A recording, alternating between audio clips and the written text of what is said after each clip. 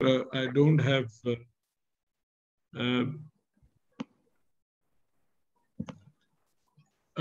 is a formal presentation because I was informed by Umar Ghani this afternoon while I was traveling to Gilgit.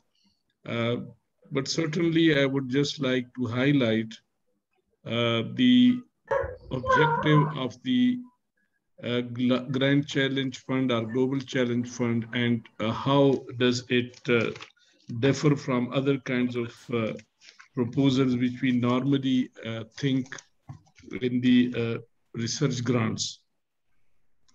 As given in the preamble of this GCF, we see that the objective is to bring collaboration between the leading research institutions which have been already given in the website of HEC, and then connecting in with the other institutions and partners from private and public sector, universities in abroad. So one of the objectives which is very imminent here is to create the transfer of expertise from the senior institutions which are already very well in terms of the research productivity, and at the same time then bringing the expertise from different international universities in thematic areas which are globally challenged at the moment, which constitute a grand challenge for the entire academia around the world. And at the same time, this proposal also highlights that we may bring the private sector partners with us from the industry, so that the trickle-down effect of this research is going down to the societies at large. What in fact have been identified as the core areas in this call for the Grand Challenge Fund. For example, one of the biggest problem we face is the food security. And when we look at the Gilgit-Baltistan scenario, what we find is that with the climate change and with the change in the pattern of weathers and extended monsoon now, we are witnessing a lot of changes in the weather patterns, and that is really creating a very big threat to the very small food basket of the region. That's how much time do I have? About half an hour, sir, if you have to. Okay. You can so I'll just talk for 10 to 15 minutes, and then we can ask questions. When we talk now, the food security issue, which we have witnessed, we did some research also in that, and we could find that the areas which were having very good kind of climate for the growing of potatoes and different products, different commodities in the Gilgit-Baltistan are becoming hotter now, and the yield of these crops is going down. At the same time, in some of areas like sugar and other parts of the Skardu region, we could see Baltistan region, we could see that the increase in temperature is creating a bit conducive environment for the growing of different crops. So certainly the food security by and large is becoming one of the grand and global challenge for the Pakistan in all parts of the country. And we talk about Gilgit-Baltistan, certainly a very big challenge. The second area is the sustainable energy. And I was just thinking about the various options we can develop. For example, the more important is that how the renewable technologies around the countries can become some of the opportunities like the solar, thermal, PV, and then we can how the hydroelectric generation again is very big area. And within this, we can try to see that how the modular design of the various turbines can be experimented in different parts of the country to see that how can we develop the stand-alone turbine problem. So this again a very grand challenge for the entire world and Pakistan, that how can we bring the highly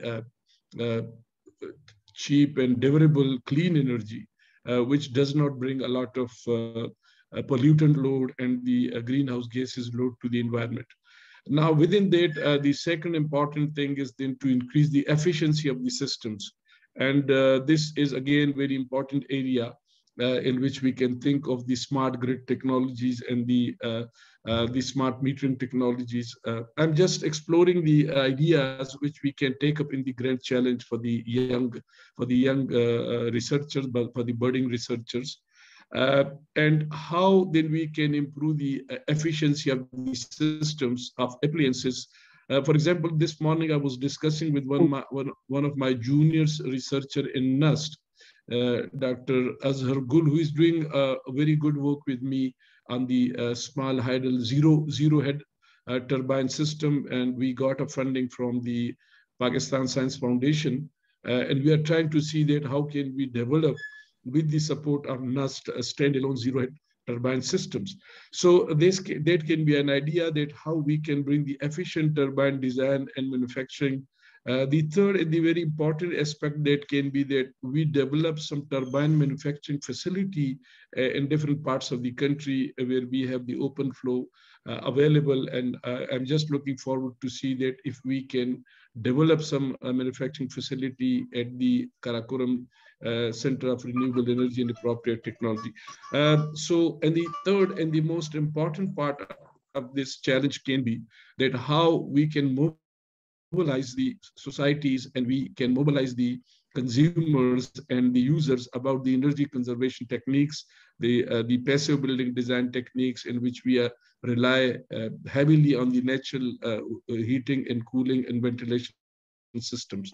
So that can be again a very big opportunity. Another very important area is the water management and water conservation again.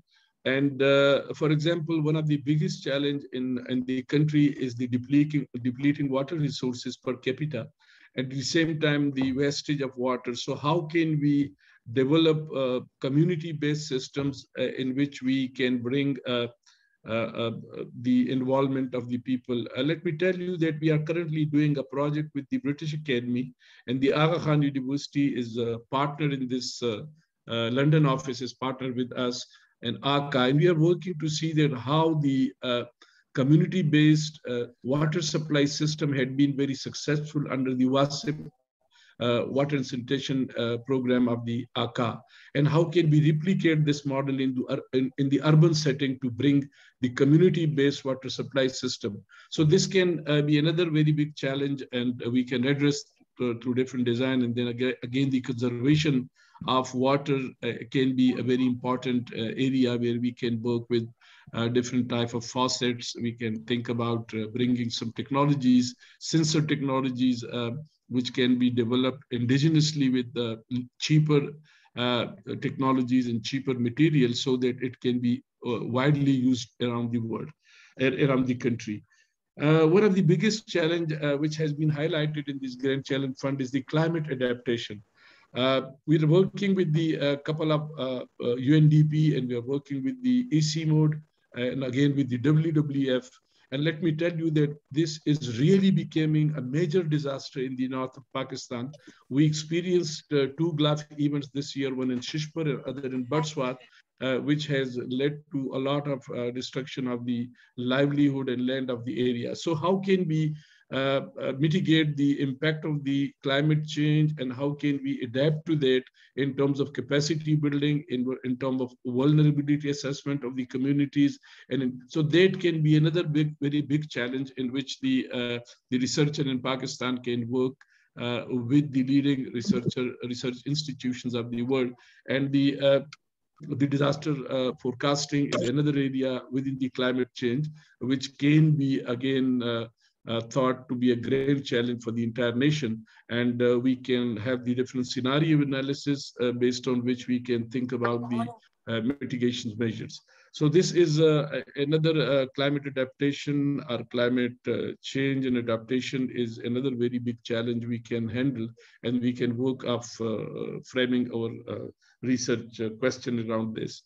The disaster management, we tried to pitch one of our projects last year, but it couldn't hunt the funding. But certainly the disaster management, again, is very important area. And Pakistan is experiencing a multitude of disasters, starting from earthquakes. Then you have the Gulf events, the flood, the riverine floods, the flash floods. You could see even in Islamabad last month, in the monsoon, we could see in the E level some of the disastrous kind of floods. So this is again the disaster management can be a very big project which is becoming really a global challenge and a great challenge for the entire humanity, that how can we move out of this disasters through better planning and better designing of the structures and systems. So that is another very important area where the young researchers can play their role. I was just browsing some of the literature this morning to see that how the engineering applications in the Global Challenge Fund or Grand Challenge Fund can be pitched. For example, the solar energy is becoming really a very important area of research in which we would like to bring efficient design systems and efficient deployment system, in which, for example, how can we improve the efficiencies of the solar system, which is typically not more than 10 to 15 or 20% maximum at the moment when we talk about the PV systems. So this is really a very big area in which we need to work on a global or a grand challenge in which we would try to bring some kind of technologies in which we can manufacture some of the solar PV cells in Pakistan. And again, we can bring some technologies to improve their efficiency. Within the parameter of the solar energy, another is important is to make it more economical. And certainly that would come from the fact that once we have a PV cell is most affordable, then we can think about the PV technology of the solar system. Another area of the solar system or solar energy can be the solar heating system, which has been very much neglected even more recently, but historically it has been used for the heating and cooling, at least for the heating of the premises in the summer and the winters. So I think this is again very important that we think about the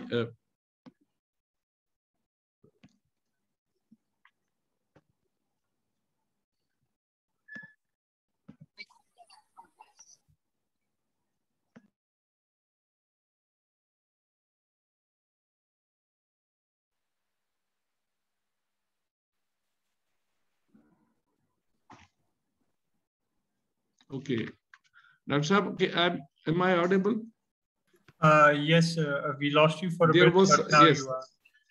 Yes, there was some distortion in the internet. It's sitting even in Islamabad, you experience this kind of issue, but you may then think of what we have.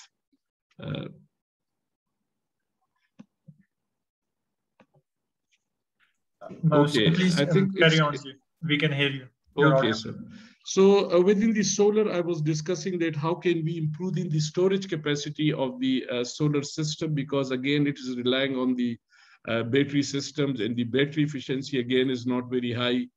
Even we talk about the lithium batteries, the life is not more than 5 or 6 years. And this brings a lot of, so how can we think about the on-grid systems, which can be towed to the grid online, and that can produce certainly less cost for the, but at the same time, when we talk about the off-grids, then we need the storage capacity, and to improve the storage capacity of the various battery systems. And again, a very challenging area which can be taken collectively by some of the emerging universities and following universities like us. Then we can talk about the improvement of urban infrastructure, in which the transportation, infrastructure, urban planning, and again, the urban planning is one of the area which has been highlighted in the Grand Challenge Fund. And again, if we talk about the north of Pakistan, let me explain that it is a disaster being done in terms of planning, because the land use plan has been highly unsustainable in the last 3 to 4 decades. So the most important is that how can we develop a holistic system of urban planning, which is having a zonation and policy and institutional framework to guide the governments around the country to have a better and sustainable urban planning. Within urban planning, then we can talk about the transportation and green transportation system, and then electrical vehicles transportation system. And you might have seen in Europe, they have committed to become totally green energy transportation system by 2030. And you will see at all the malls and all the airports, you would see that the plugs have been given for the recharging of the electrical vehicles. So this is really becoming a new challenge, that how can Pakistani researchers work together for electrical vehicles, for vehicles which can be, or at least for the battery part of the vehicles, which can be more durable and more sustainable and cost effective. Then at the same time, the water conservation in the cities is another challenge. How can, for example, we develop the systems which can improve the recharge capacity? Even in Islamabad, I would love to see some of the universities who can develop some mechanism for the water recharge galleries and kind of retention dams designs, which can retain a lot of precipitation and rainfall and runoff, which is going down to the rivers, is wasted. And we have a high drought in the city. You might have experienced that we have a high floods in the monsoon, but at the same time we have the drought in the summer, and the water level goes down much below, and it's really very difficult to extract this water. So how can we improve the water recharge capacity through construction of different water recharge galleries across the city? And how can the universities which are placed in Islamabad can help the other universities to design such system which can reuse the rainwater which is being harvested? So that can be another idea, to design the system for the rainwater harvesting in the different premises, in the highways. And I was really very pleased to see in some of the townships where I visited, I visited one of the township last evening, and I was really happy. It was heavily raining, and I was there, and I could see that they had some reservoirs have been constructed in which the water coming from the different drainage system have been deposited, which is at one hand used for the horticulture, and at the same time it is used for the water recharge of the adjoining area. So how can we think about a global problem or a grand problem which is faced by the country in terms of water shortage, and how this water, which is surface runoff, can be collected through different systems of water harvesting, and that can be used to recharge the water. And even that water which is stored can be reused for the cleaning and gardening and horticulture. So that is another very interesting area in which I think the grand challenge researchers can work, and they can think about the pandemic, and the frequency of pandemics again is very important. And I was just looking at the 5 or 6 major priorities of the UN, and one of the is to have a one health or secure health for the entire. When we talk about the Sustainable Development Goals, and this decade of 2020 to 2030 is the last decade in which we have to fulfill the 17 Sustainable Development Goals. So again, within those goals, we normally talk about local challenge fund, but the broader challenges which are global also are grand challenge also include the climate, the water, the energy, and things like that. So lastly, in the grand challenge, we would like to bring some ideas and some things like how to improve the inclusion and mitigate the exclusions of different kinds of so inequality, reducing inequalities in society. How can we empower the youth, and particularly the female, the people with disabilities, the people like transgenders are also very important now. There is legislation for them. So I think this can also be a very big, grand challenge which we can take up, that how can we remove the inequalities in society by empowering the different segments of society, particularly the youth and the people of remote areas, the people of underprivileged areas, and then the people with disability and special abilities rather, and the people with transgenders. How can we develop some kind of mechanism and policies for them? So I think, Dr. Saab, this was just a holistic idea that what can be the various areas for the Great Challenge Fund, and how later on we can discuss further about the collaborations and things like that. Thank you very much. I think the next speaker are over to you, sir. Thank you, sir, for your insightful information. We have, I think we have Dr. Mazhar Iqbal here with us. Sir, Dr. Mazhar Iqbal, are you with us in the chat, sir? If you would like to start your presentation. Yes, please. The floor is yours, sir. Okay, thank you very much. So, apologies, let me introduce you first, sir, and maybe you can start off with your presentation. Dr. Mazhar Iqbal is the Deputy Chief Scientist and Head of Health Biotechnology Division, National Institute of Biotechnology and Genetic Engineering. Sir, the floor is yours now.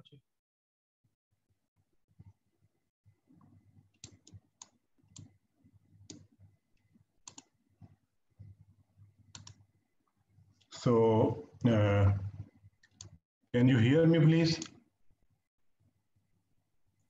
Hello. Yes, sir. You are audible. Sir. Yes, sir. And is this slides are appeared right on the screen of your computer? Yes, the slides are fine. That's okay.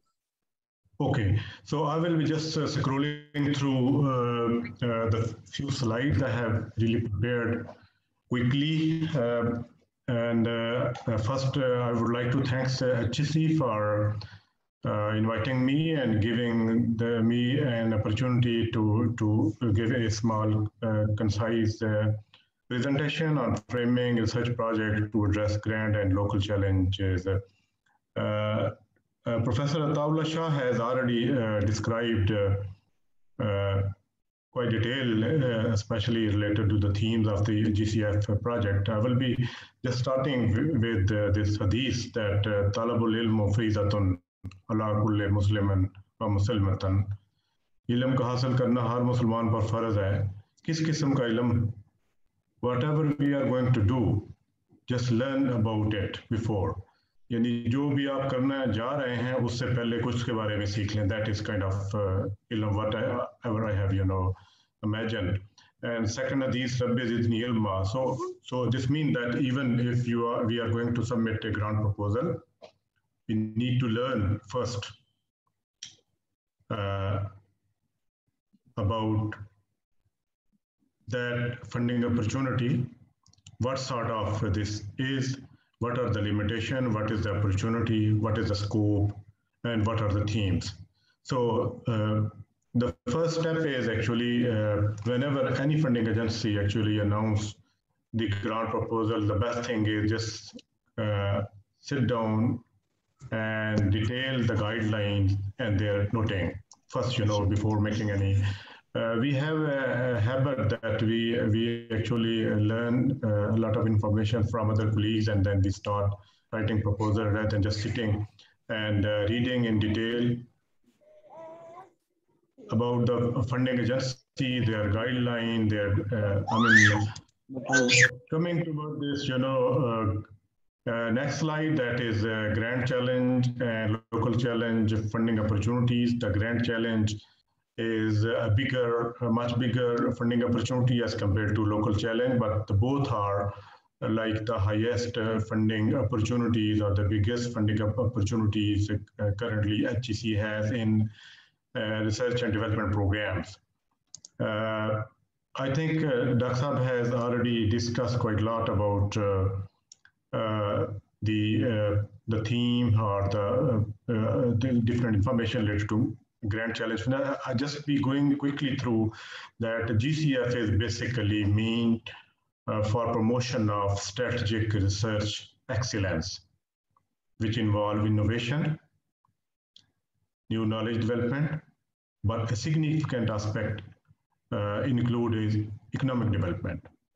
So there are two basically a major aspect of this GCF funding scheme: innovation and innovation-based economic development. These proposals involve large, multi-sectorial, multi-dimensional opportunity. And this proposal also required to have a strong collaborative approach, a broad-based thematic research, and ultimately the goal is the capacity development and social impact, mainly economic development. So these are, thematic priority areas Dr. Saab has already discussed in detail. I'm not going to touch these. Again, the last one is the health and well-beings. And the Local Challenge Fund is basically addressing the local research issues. It has a very strong aspect of local community involvement, like society, governmental institutions, industry, and it should cover the needs of the local community. The project should have capability for the development of local research capacity, strengthening of research of host institution is also another aspect of Local Challenge Fund. So these are the Local Challenge Fund thematic priority areas: arts and humanities, social, behavior and economic sciences, agriculture, sciences, biological and health sciences, engineering and technology, mathematics and physical sciences. Yes. So I will be talking a little bit more about, some of the information which Dr. Saab has not covered actually. The step one is actually whenever we are entering into a competition, it's not about how well known we are or our organization is. The most important is a document which we are submitting. I mean, the proposal which is going to the HEC. That I know a lot of highly respected and highly efficient colleagues who have a very, very strong CVs and they are very well known. And their proposal has been rejected because the proposal was not up to the mark. I mean, it's not the person which is important.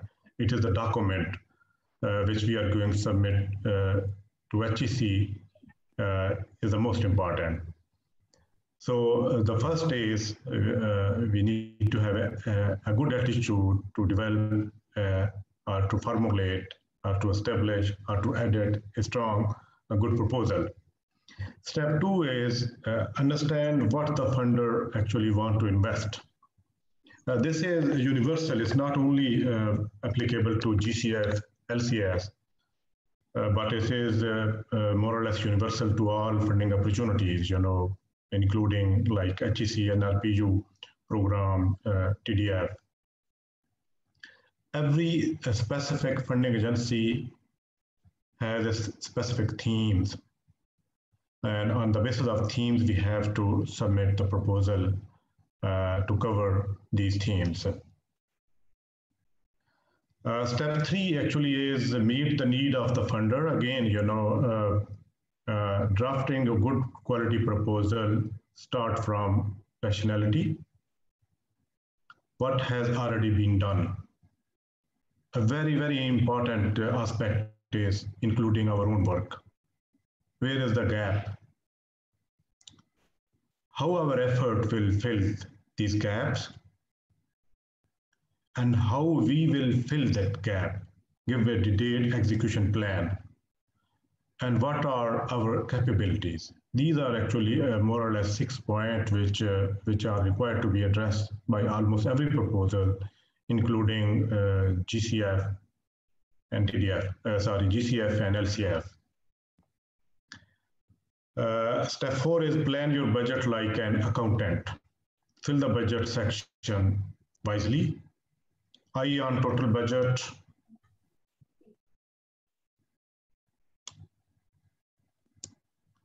And balance in various sections, proper calculation, and strong justification. So GCF and LCF, whenever we are going to, so when we should start actually the filling of the document or to initiate this grant submission, actually we need to plan in very well advance before the announcement, because these are complex, complicated grant opportunities. So we need to complete the homework before their announcement. Generally, it required around a few years, I would say, the homework, the basic work which the PI or the team should have to complete before starting GCF and LCF level proposals. Define the concept and the title. It is extremely important if we have some preliminary data on which we are submitting this proposal. Avoid jumping out of blue. I mean, on the work which we have already not done anything, and we are going to write GCF and LCF proposal. Even currently, it is very difficult to win an RPU proposal if we have not done anything related research work on it. So when to start again, fill out the budget part, calculation, justifications. I would say before the announcement of that proposals. Manage the quotation, complete the methodology section, because these are the things which can be done easily before. Update your CV. चंग की तैयारी ज़माना अमन में की जाती है. Arrange co-PI, collaborator, define their roles. Complete most of the spade work before, again, because whenever GCF and LCF grant proposals are announced, there are around 30 to 40 days in which, in this time tenure, we have to submit these big grant proposals. So we have to start the spade work before the announcement of these proposals. Have discussion with seasoned colleagues. Just to comment on a little bit on proposal structure, title. Very, very important. Just if kind of first introduction of your proposal to the HEC and to the reviewer. Better to have a running title. Budget, extremely critical decision, I would say. Wisely decided. Putting more burden on the rope is likely to break that rope. So keep eye on the total budget. It is extremely important that the budget, according to my experience, the grant proposals, around 30% of my grant proposal dropped.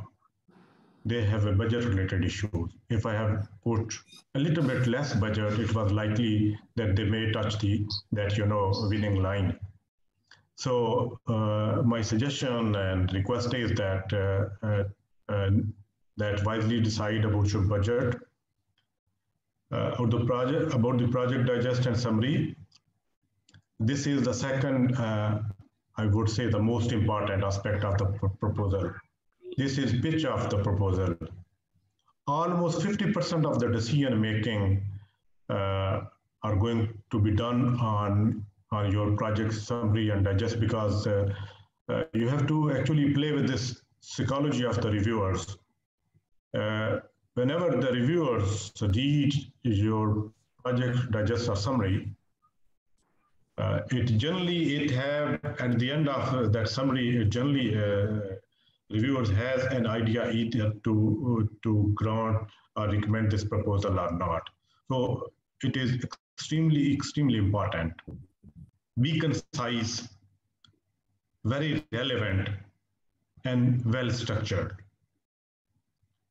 A good flow. Avoid too many abbreviations. Keep in mind that the reviewer must not repeat the reading of any lines of your project digest. It have a very good flow. Use relatively simple words. Avoid even your extensive English wording. Do not, we have to keep very easy and happy reviewers and try to sell your scientific concept rather than anything else. I may point as an example about my 3 best proposals I have submitted.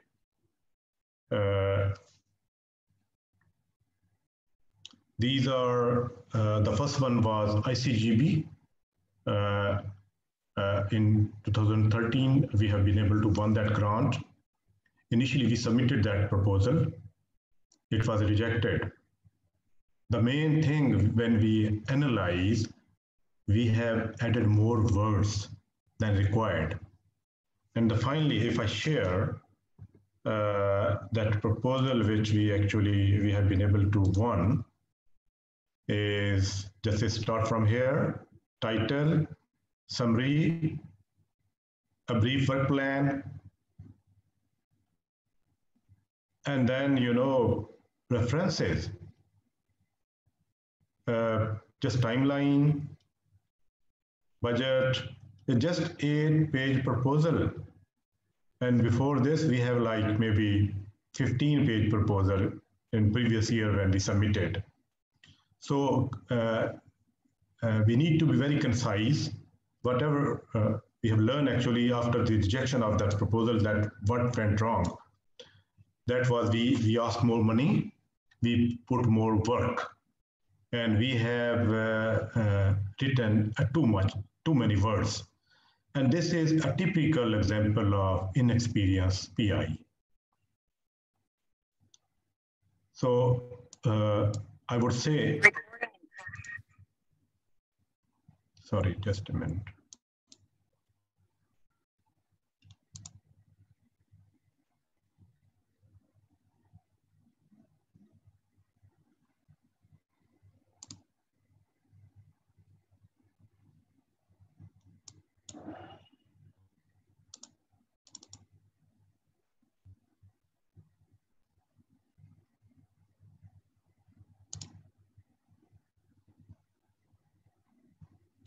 Sorry, I just have to step back.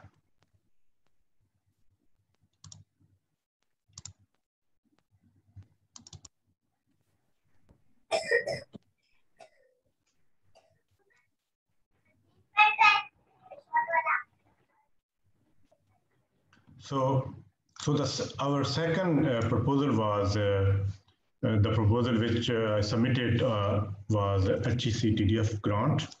Process development for industrial scale cleaning of aflatoxin from rice through ultraviolet radiation. Again, I want to share a summary. Rationality, few lines,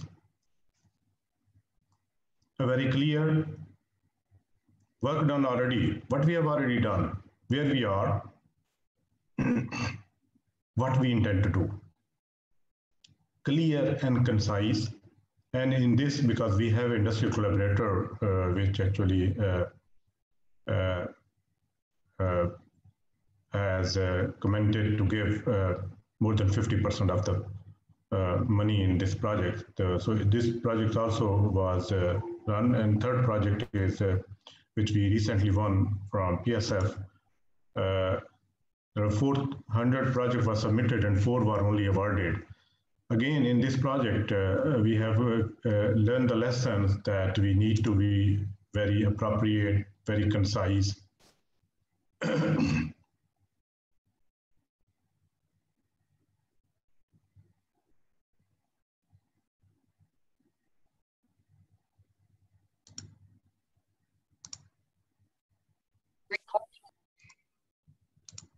sorry.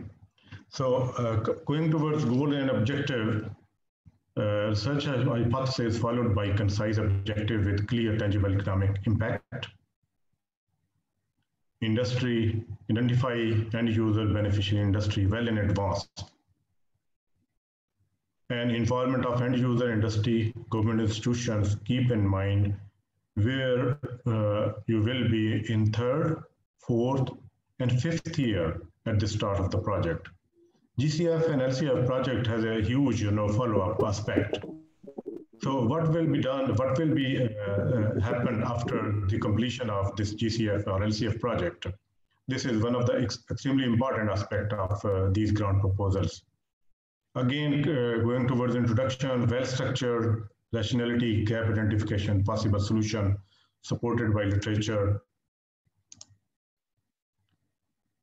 justification for the research problem, research methodology, Gantt chart is extremely important because that is actually the things which a reviewer has to follow, even in progress reports.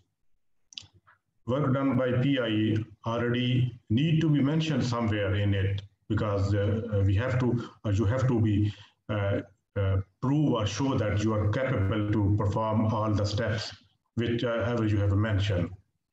Detailed execution plan, methodology. Generally, new PI usually struggle here. They do not give detailed execution plan.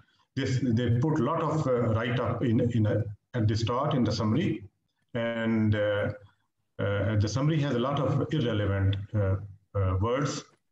But whenever they reach to the methodology, they do not put adequate or enough information. And wherever you are going to give data, make sure all of the references are given, relevant, but not very old. Own references can have a good impact. Going towards impact, we need to clearly elaborate the real impact. Please note less English, more math, calculation, less words, more kind of calculate impact. Avoid unnecessary and verbose claims, and link your every proposal actually required a linkage with sustainable development goals, including GCF and LCF.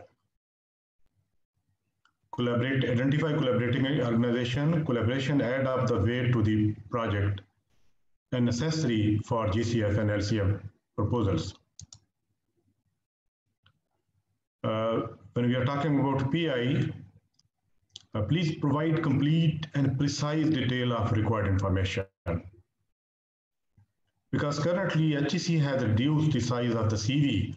It's like more or less around 2 pages. So keep only very relevant information. Unnecessary information may be avoided because ultimately it is the reviewer which has to spend a lot of time. We need to keep in mind that we do not waste the reviewer time. Do not deny him or her. We need to be very, very friendly.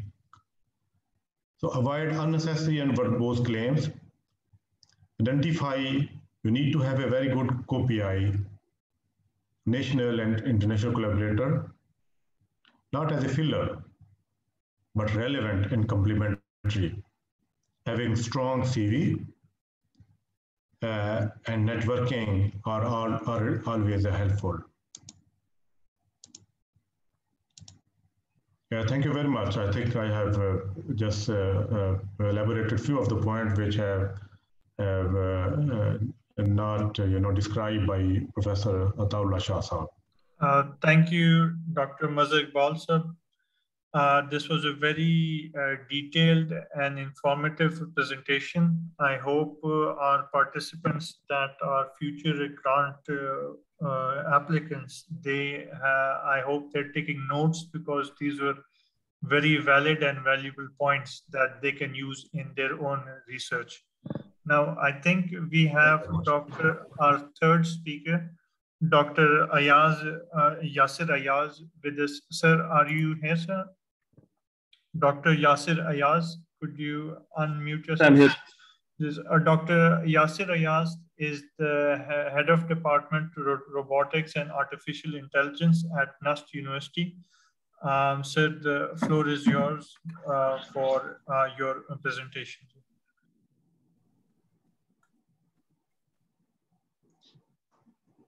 Right. Thank you very much, Janab, for inviting me here, and it's a great pleasure to speak to everyone. Let me start my video as well. So already two speakers have spoken in great detail about the LCF, and I'm sure that a lot of the researchers listening must also be developing a very good idea about what sort of proposals there have to be. So I didn't prepare a formal presentation or slides because I thought this was going to be a panel discussion format. But since I've gone through this experience several times, and I can point out the relevant details from HEC's website as well. So I'll share that screen and I'll talk about some of the stuff from there and point out the relevant aspects.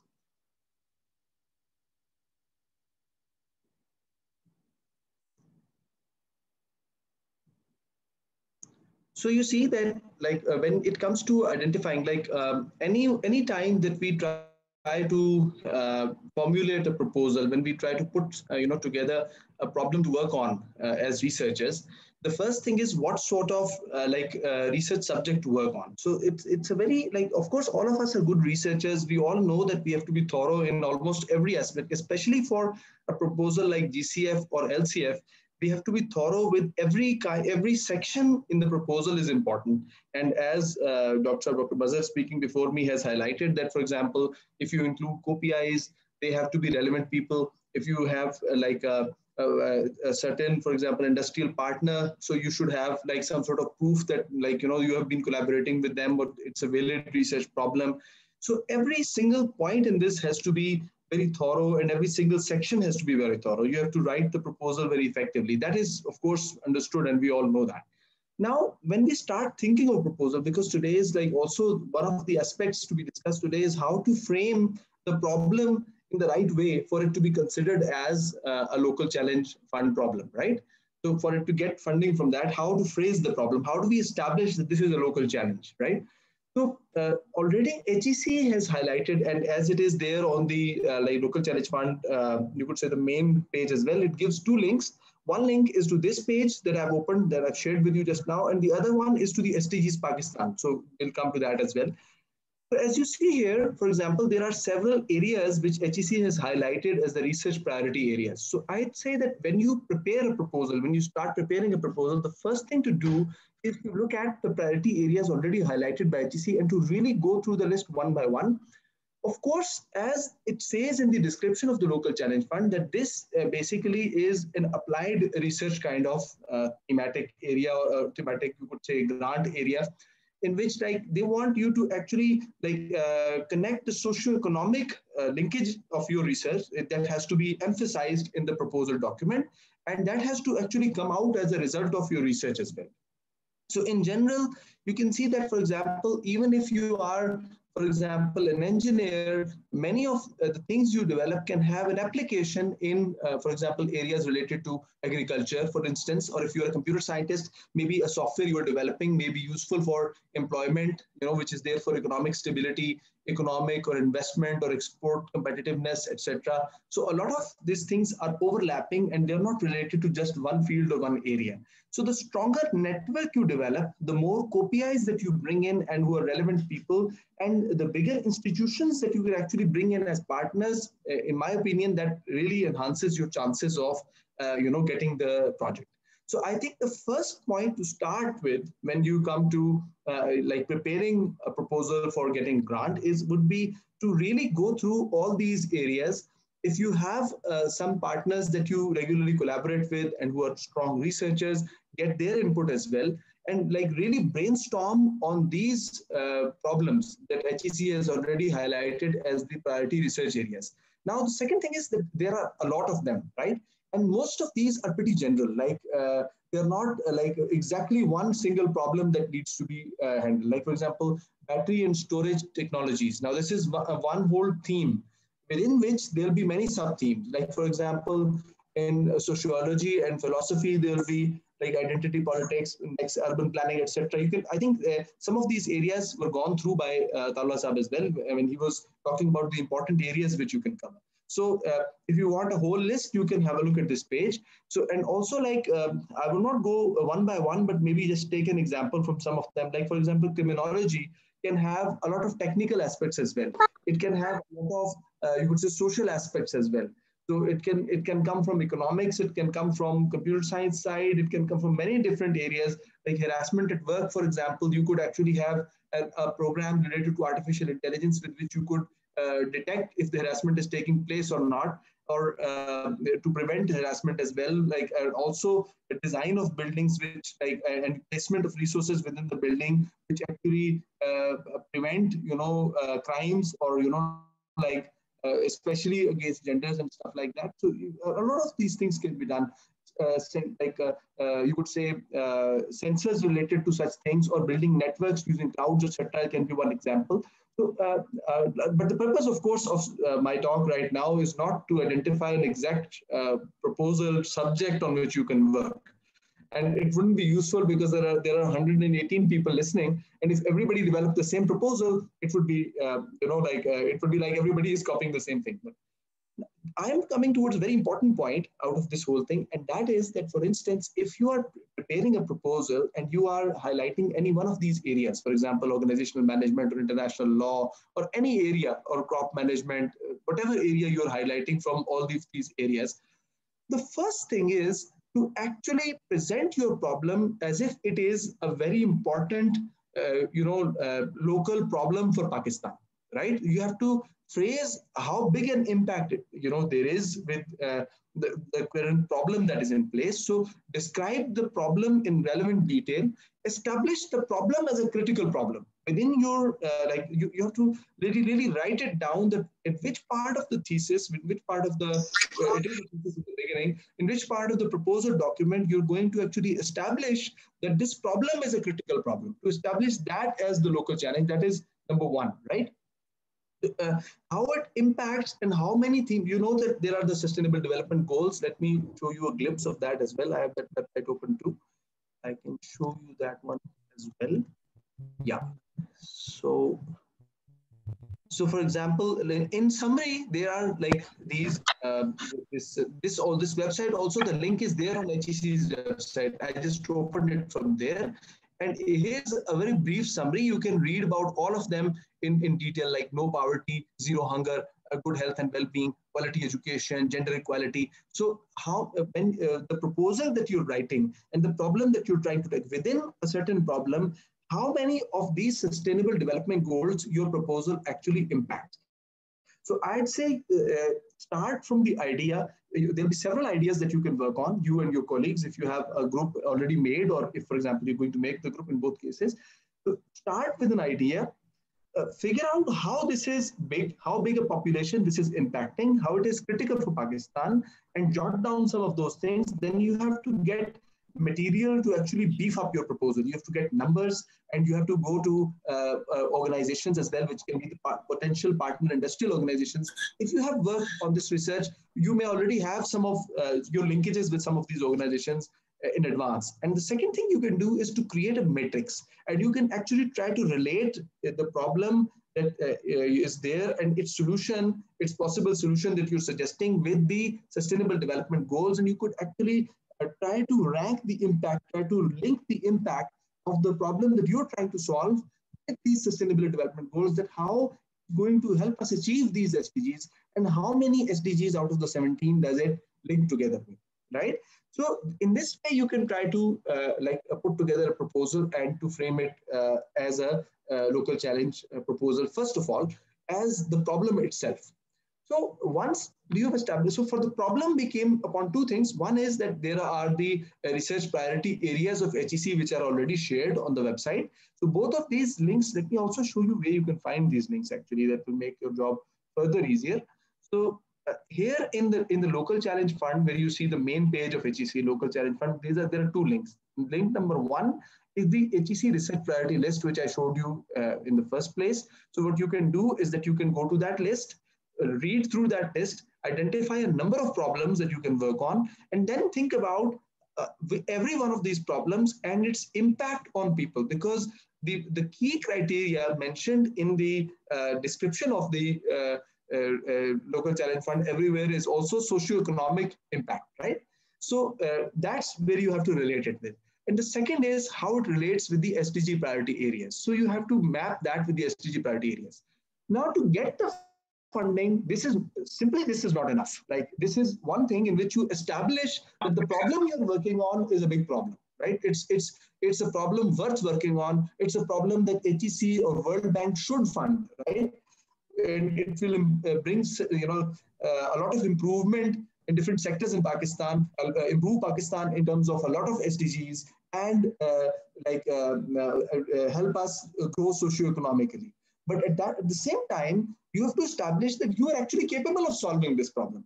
So in that, if you pick a problem, for example, which is completely unrelated with whatever work you've done in the past, it won't really sit very well with the judges, with the reviewers, because they have to also comment in their evaluation on how you have handled problems related to this particular task in the past, right? So next thing is to link that thing with your research, right? So think about that aspect as well, that if you pick a problem that is very you could say pertinent, very strong problem which needs to be solved for Pakistan, it has a linkage with SDGs as well. The next thing that comes in is how to actually link this with your prior research. If, for example, there's a certain aspect of this research that you're not strong with, then have a team member who is strong with this. Build teams on the basis of, who has strengths in which area, right? You're welcome to have PIs and co-PIs. Like PI is, of course, one PI for the project, and the co-PIs from different institutions could be from their respective areas. Like if you're an engineer or if you're a computer scientist, you could have another co-PI from sociology or psychology, for example, or any other area of social sciences for that matter. So, or architecture or business or whatever, or finance, whichever area. So it's comprehensive teams which have, you could say, a broad, coverage of different fields, and how this team is actually coming together to actually solve a big problem, which is as big enough to be called a challenge, right? Because we write several proposals in RPU, in PDF, and every one of these grants has their own focus proposals. Here we are talking about the challenge proposals, right? So LCS and GCF, these are the challenge proposals. In challenge, you first identified the problem, related it to the priority areas of HEC, linked it with the SDGs, and then you established that this thing is actually a big enough challenge to work on. Next, you established your own credibility that, the solution you're going to present, you have background work related to that, you worked related to this problem in the past, and the solution you're developing, you have the requisite skill to implement those components which are there in the solution. Then I'd say that you should divide the, of course, maybe give a flow chart of what sort of solution your final goal will be like, right? So when you're going to your final goal, what sort of system do you think will be in place? What data you will put in input or whatever other kind of input you'll require, and what sort of output you'll have. So a broad diagram or a broad graphical description which reviewer can easily, quickly grasp, right? So a lot of text is good, okay? You can write detail about things, and you can describe it in more details. You can be more concrete in your explanations, but it's not good from the point of view of understanding that the reviewer, number one, he or she, the reviewer, will not quickly catch which part of it to read from, right? So if you want to really make an impact, draw up a diagram or a proposal in which try to put things in the form of a flow chart or something. That's what I'd say. And then the next thing you can do is that once that flow chart itself is there and you've written some descriptions as well, the descriptions are important too. They are also required in certain detail in the HEC's proposal, and you have to be concrete in what you will do. So you have to link that with, for example, the capabilities of the team, that which person in the team or which group in the team is good at what, right? And highlight those capabilities, because the more capable your team is, the better team you have there, the more you'll be able to convince the referee, the reviewer, that you'll be able to actually solve the grand challenge or the local challenge that you are aiming to actually undertake in this proposal. Then once that is done, you have to be careful, as already identified and highlighted by Atawla Saab in the beginning. You have to be careful about what, and also by Mazhar Saab, actually, he was also speaking on this, that how you will achieve specific goals at the landmark points where HEC evaluators are going to check you later on. So to divide the proposal in terms of what is achievable in which amount of time, because the first few things that I was speaking about were good to actually get the proposal. And then, of course, you have to solve that problem accordingly as well. And you have to have a time chart. You have to get a time bar or something in which you actually can prepare a plan of the project, which can implement the whole theme that you've thought about with, completion, with comprehensiveness in the appropriate segments of time. Like when the proposal and the project comes to the reviewer to evaluate, let's say in the middle of the project, like midterm review or the end term, there are specific questions regarding which part, for example, have they completed every part of the proposal that they had actually promised in the proposal, the project that they had promised in the proposal until this point in time? If not, they have a valid reason. If they have a valid reason, can they do it in the future? Should funding be released? Should it be stopped? Should it be curtailed? So all these things are there at that time as well. So it's not that once you got the proposal, then everything is done for. But first of all, you have to, the first step is to come up with the right problem, establish it as a challenge. The second thing is that once you established it as a challenge, then you come to the second point, and which is establish the capability of your team that you're able to solve this problem. Then, of course, present the solution that you have in mind in whatever level of detail that you can at this point. And it's okay to be a bit abstract about some points, I think, because as you go through the project, there are certain details that you figure out while you are working on the research problem. But the overall, you could say, structure of your solution, at least in the form of a flowchart or something, should be there, and it should be describable in some level of detail in the proposal document. Then the next thing after that is to divide it in terms of time, that how much you're going to complete in how much time. And, accordingly, which you will have to keep to later on as well. So it's not like a manifesto of a political party that you promise something and then, nobody can do anything for the 5 years that you are, in the office.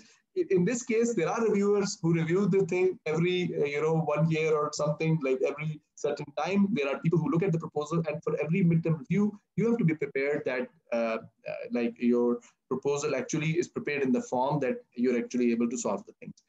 The third thing is the input from your industrial partners, right? So the partners that you pick who are actually the customers of your solution.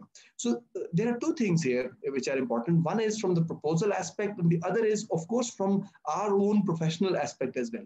The first thing is that when you pick industrial partners, it's important to have good chemistry, right? So if you have worked with some industrial partner before, do try that, maybe if they are big enough and their name in the proposal would sound convincing, the letter from their side would sound convincing, it will look really good. From the point of view of winning the proposal, if they can actually chip in some amount of money, this is more convincing for the reviewers that, look, the industry really wants this solution. That's why they put in finances in the solution as well, right? But if they are not able to put in money, at least quantify whatever work they're doing and whatever help they're providing you in terms of some financial equivalence, right? That they are providing you this support. And this support is equivalent to, for example, what sort of finances. And accordingly, you can fill it up in your proposal. So that is appreciated by the reviewers and by the evaluation boards many times, in my experience. And secondly, the thing is that if that solution can actually be implemented by the industry as well, it's not just for writing the proposal, but if they're really interested in this as well, if it can be deployed in the industry, if the prototype can actually be tested, this is also very important, because at the end of the, you'll get a big fund with the local challenge or grand challenge fund. And this is an opportunity of a lifetime to actually make a product and create a success story out of it. Right? So for this reason also it is important.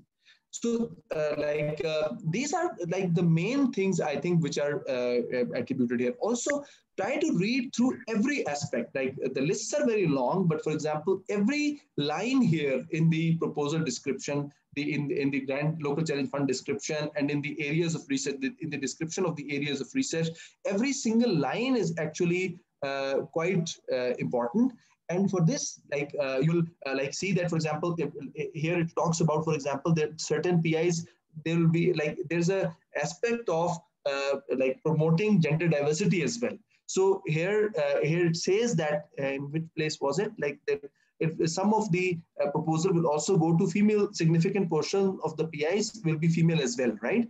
So even if you are, let's say you are a team in which there are not a lot of females, I'd say it would be good to include partners which are females as well as co-PIs in the proposals. And of course, it would be great if female PIs are applying as well. And it's encouraging that the chances will increase if you are with that as well. So please go through each aspect of the proposal, and whether you agree with something or not agree with something, this is a totally separate issue. The requirements of LCS will not change because of that.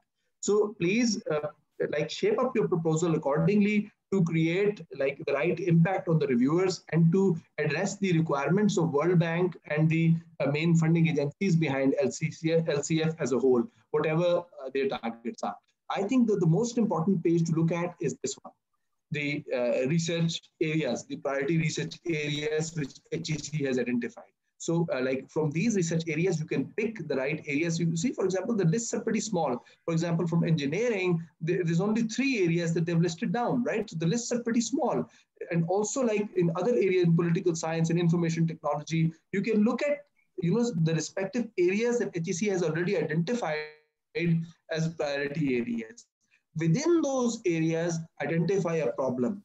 Then prove that this problem is actually big enough, impactful enough, and you could say critical enough for it to be called a challenge, right? So if it is challenge, then your team to actually how the team can actually solve that problem, cultivate it according to that.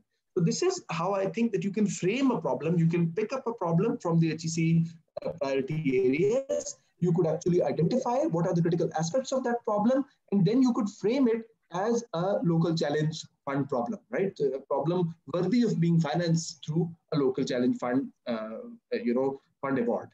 And based on that, when you're for the success of your proposal, the other thing you can do is to to have a team that has members covering every aspect of that problem, right? So a comprehensive team in which the PI as well as the co-PIs actually cover all the aspects of the problem, which are if you break down your problem into smaller parts, what part is being handled by which person, right? Which PI is handling, which team is handling.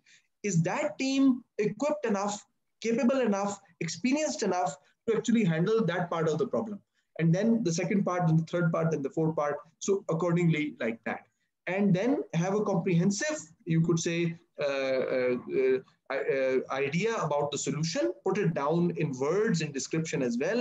And I'd say at least in your proposal, at least once, or if possible more than once, you can use flowcharts, diagrams, and audio-visual stuff to actually not in the, you cannot have a screen or a GIF running there or a video running there, but whatever you could say pictures or graphs or other graphical tools you can have to describe your proposal better. I think it's better to put it in the proposal, and this increases, the comprehensiveness for the comprehensibility for the reviewer. And of course, for the reviewer, because reviewers are not just ordinary researchers or people, they are people with a lot of experience. They have handled problems before. They have taken on projects before. Sometimes there are very senior people involved in the review, and they review themselves. They sit for the interview themselves as well, and they put through a thorough question answering sessions by themselves as well, as we have experienced in the past. So it is important to cover your the problem very holistically, to bring in strong industrial partners and to cover the problem with all its aspects. So these are my 2 bits. I hope this was helpful. And if there are any questions, I don't know what the format Essence Sub can best describe, Al Sub can best describe what that is. And there'll be a Q&A session at the end. We have a 4th speaker waiting with us. Before that, Dr. Ataullah Shah, would you like to add something? You have your hand raised. Yes, I think the biggest art of the presentation, since I'm one of the eldest in the room, 58 years now, you have to be very careful about the time of presentation, and better we use the talk points because that makes a very big time saving. Instead of having too much information which are already available with the people, we have to be very careful. I pitched about 7 projects with my team in last 3 years. And I'll just share with you one of the LCF we hunted last year for about 21 million. And the idea came from the challenge that we had the pandemic in GB created a lot of problems for the education, teaching and learning. And then we thought to have some digital platforms. We developed the our own learning management system. And then we also realized that none of the school and college in the entire GB could offer online teaching and learning. Now this became an opportunity for us. And I sat with my team. Dr. Aftab is the head of the computer science department. And I told them that this idea can be pitched in the local challenge fund. I gave them idea that how this opportunity can be created. And we decided to use a title of strengthening the quality education through digital transformation in the, so I'll just like to share with you a quick review of this, and then Adsav, I'll then quit because I have another meeting at 7 p.m. and I requested. So just to go through this project, you see that what we learned from the review process, the first thing was, I'm not going to detail of the project. The first thing we learned is that the HR component was highly irrational, and my team thought that we will be bringing a lot of people to employ, which I initially not supported. So the second problem was the high cost of equipment.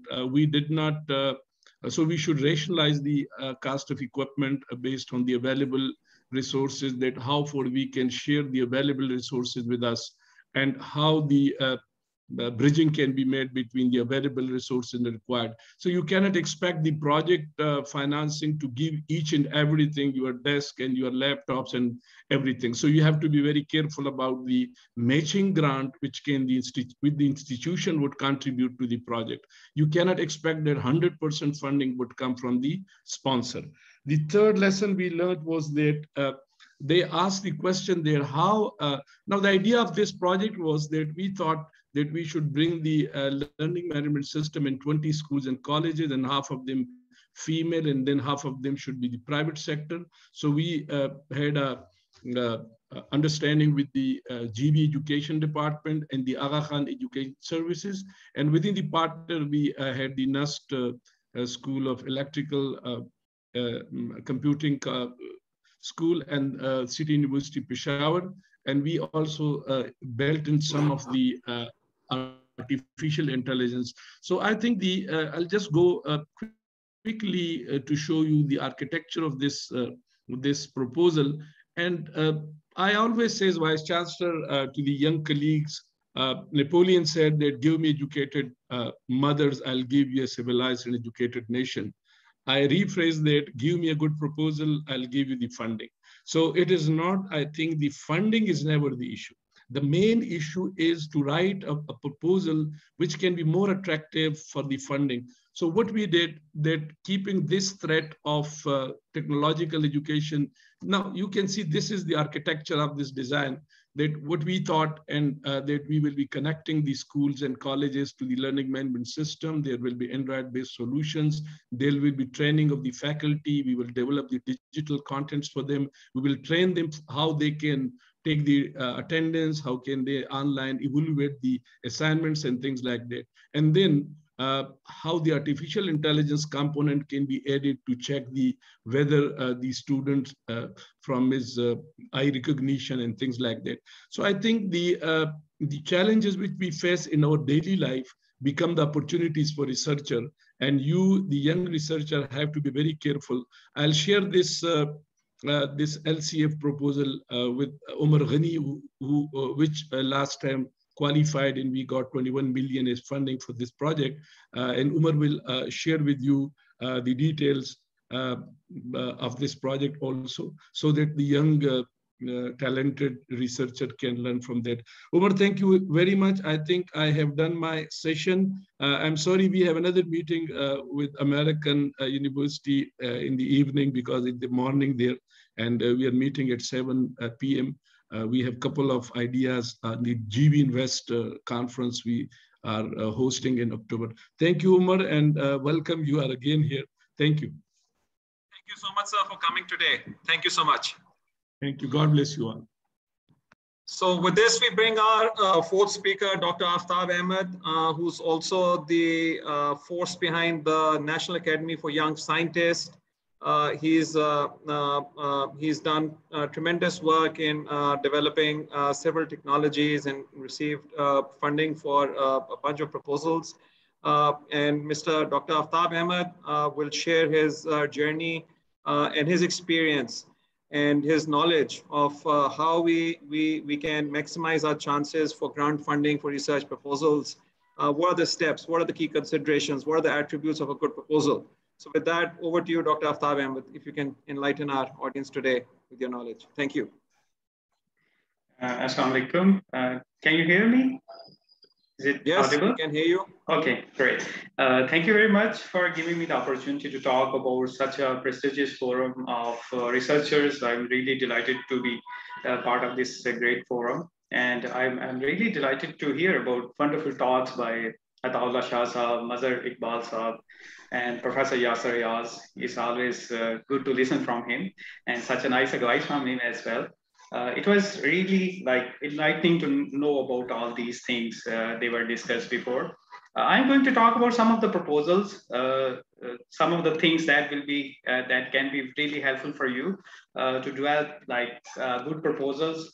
I have mostly submitted the proposals in international fundings, and that will be quite helpful for you, like how we can get international funding. And in Pakistan, I was mostly the reviewer of most of the projects. So I have reviewed hundreds of projects from different universities, and they are from range of fields. So what I have observed by reviewing all those projects, this is I'm also going to share with you. So first, my own journey is like the challenges, why we should focus on the challenges, and especially I will not talk more details because the previous speakers, they have talked in detail about the local challenge fund and the grant challenge fund. So I will not talk in detail. But one thing I should talk about why local and grant challenges fund. It's actually, this is a tradition in most of the countries, especially in most of the developed countries. You have heard about the UK Grand Challenge Fund, or the Canada Grand Challenge Fund, or the European Grand Challenge Fund. So there are so many Grand Challenge funding available that is based on the big challenge they are going to solve. And there is also a grant on competitive basis. So this is a tradition in most of the developed countries. And recently, HEC has launched this kind of program that is very, very important. And I think this is need of the time because we have prepared our professors to some extent about writing the research articles and writing about the grant proposals, because HEC started a series of different grant funding. So they have already a bit experience of submitting the proposals. And now we are going towards the grand, local, and grand challenges. So they can prepare very well the problems. So what I have experienced so far over the years, I actually became part of a World Economic Forum. So, you know, World Economic Forum is a bigger forum of almost all the countries. So in World Economic Forum, I'm part of their scientist community. And in scientist community, we talk about the grand challenges the world is facing. So whenever there is a meeting, we always discuss about and this is actually the experience I'm going to share with you, how we frame the question and how we can solve the grand challenges. So in all the meetings of World Economic Forum, yearly, we discuss about these kind of problems that the world is facing. So in World Economic Forum, we talk about the grand challenges the world is facing. So in that case, what we do, there is actually a bunch of researchers. They are not only from a single field, so they are in multiple fields. Like I'm a biologist, so there is a chemist, there is a mathematician, there is a computer scientist. So we sit together and we work on key areas the challenges world is facing. For example, we are facing the problem of environmental issues, the environmental pollution and so on. There are so many other similar issues. There is a problem of just like we are facing the pandemic, so we can have the similar pandemic, how we can deal these kind of pandemics and so on. So we can enlist hundreds of these kind of problems. So what we do in those problems, we pick a topic, and then we share our experiences, our background, and we discuss in detail that how we can solve these problems. So this discussion actually continues for many days, so we can actually frame the right question, what we are going to solve, what is the real problem, and then we discuss in detail how we can solve that problem. And I think over the years, I became a member of World Economic Forum since 2011. And since that time, I've been part of so many international forums.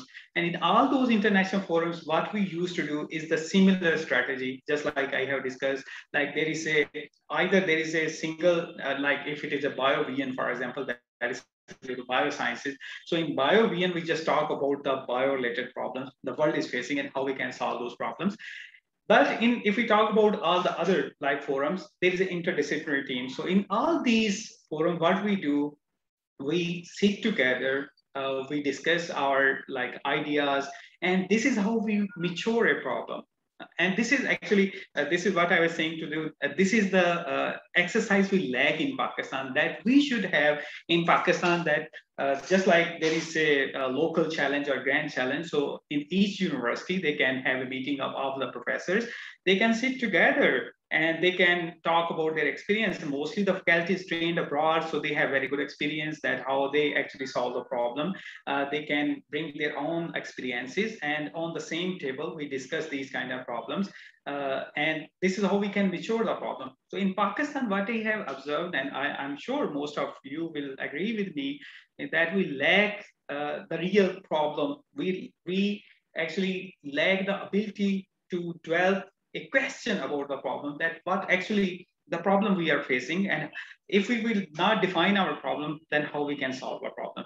So this is exercise that we lack in Pakistan, and I'm sure with the efforts of Higher Education Commission, just like they are bringing the people, they are bringing the experts from all the fields, just like Professor Ayaz is there. There are so many experts there. And so they actually can share their own experiences, and this is how we can actually frame the question, and we can better come up with the solutions of those problems. So this is the right time that HEC has launched these local and grand challenge. So we can work on our local problem.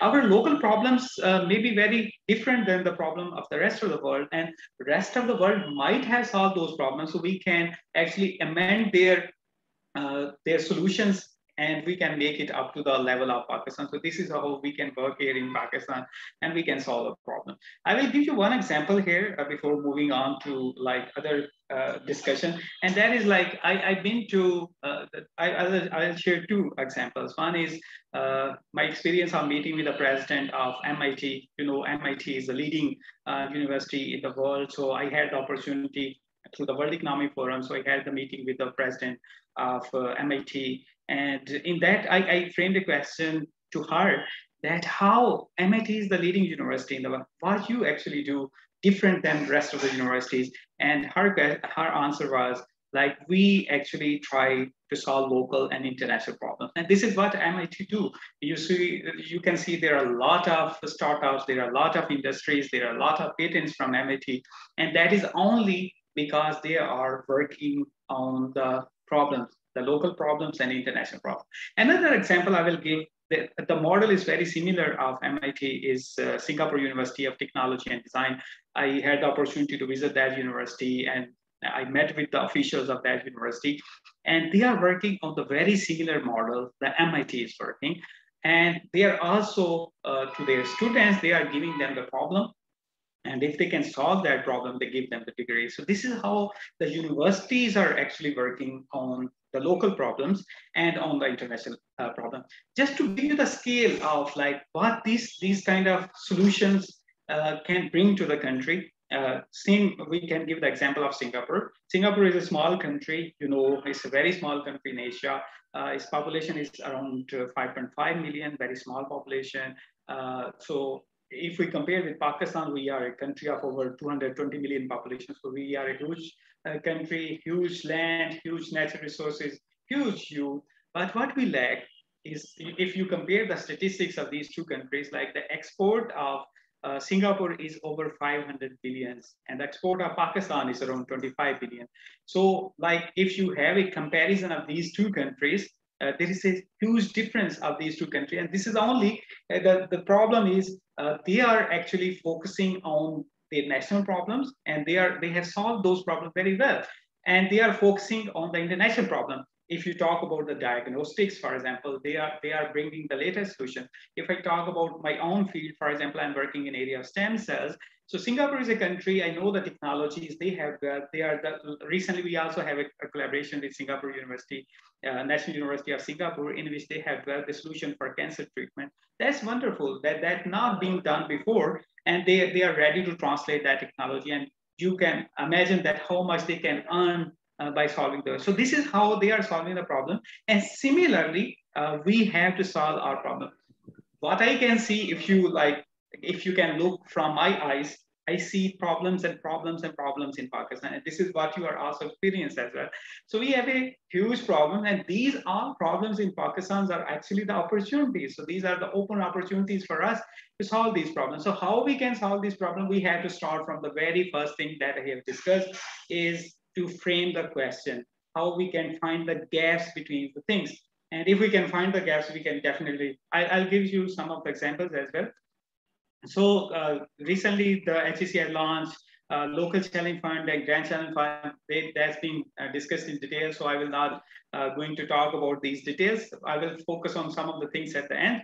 So in local challenge fund is local, we have to local socio-economic issues. We have to focus on those, and we have to work on sustainable development goals. They are being launched, and we are quite far in sustainable development goals. So we have to work in Pakistan. They are like how we can improve the education in Pakistan, just like Professor Ataullah, he was talking that in Pakistan, we are even not equipped enough to teach online. So how we can have a better online version of our teaching, so that's an issue we can solve.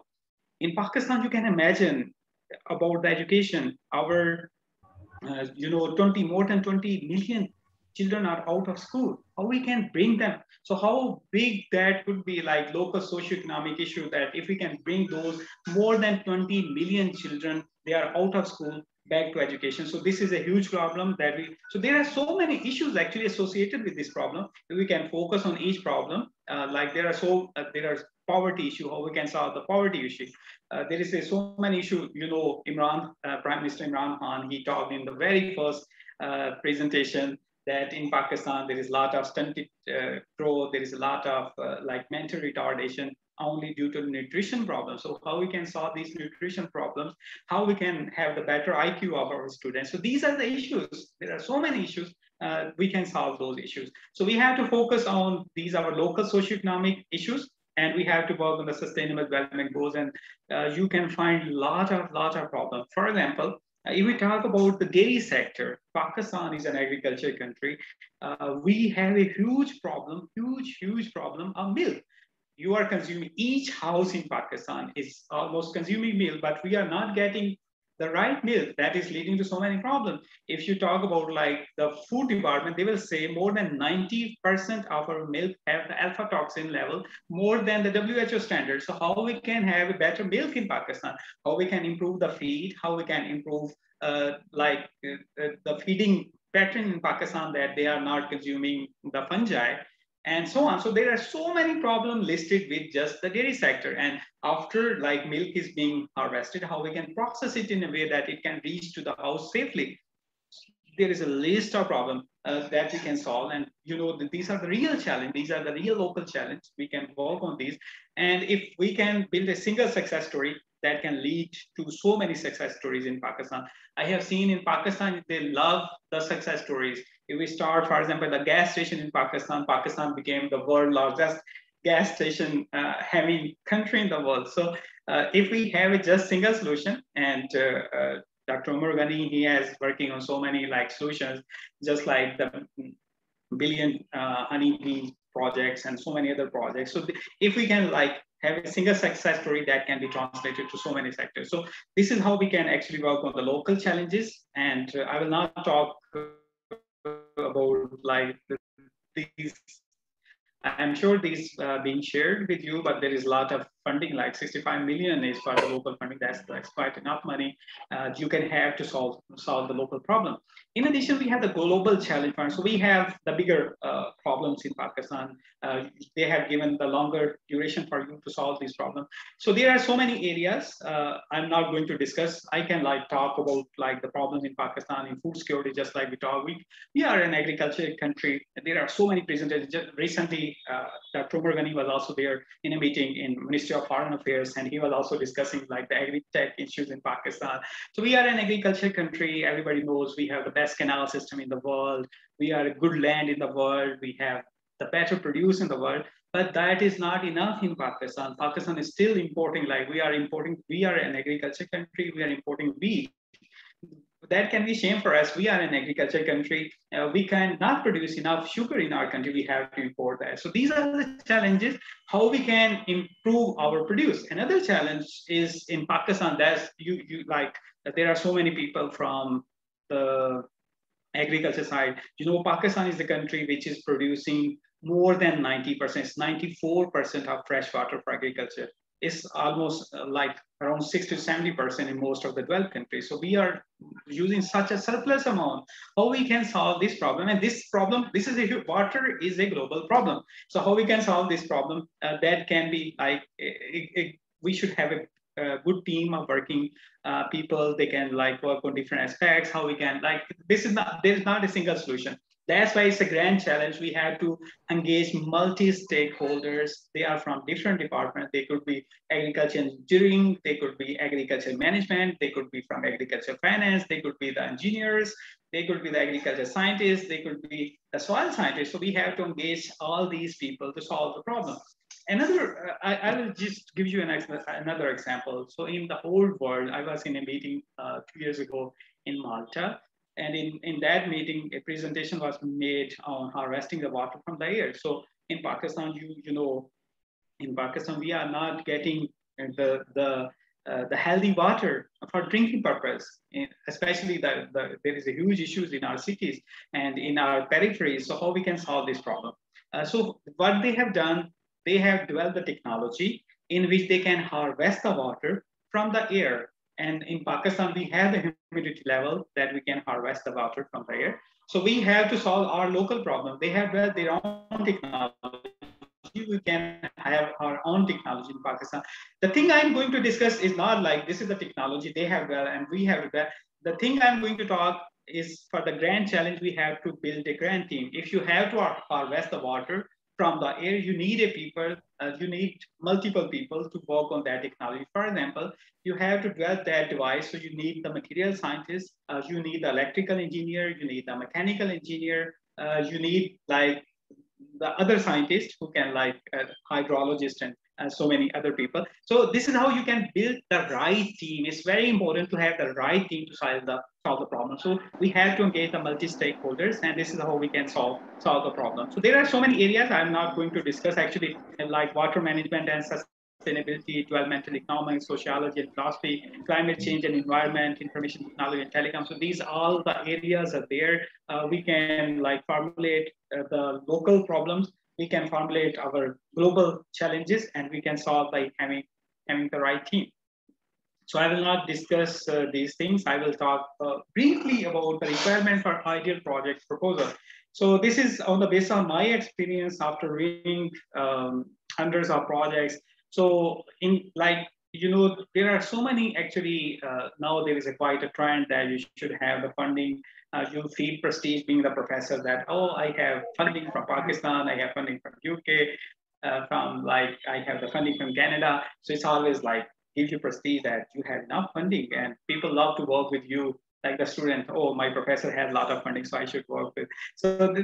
So every professor is now in the race to get some funding. So how we can do that? You know, in HEC, Professor Umar and many other people, they often talk that we get hundreds and hundreds of proposals, and in the first review process, mostly they just throw the thing. I'm sorry for using the harsh word, but they don't select it only because they are not properly framed. So this is how we actually We should work on well-defined descriptive summary of the project. It should be well elaborated. We should have clear objective of the research. It's very important, and I will discuss briefly in future presentation as well. So it should be clear objective of research. Mostly in our proposal, we lack this clarity.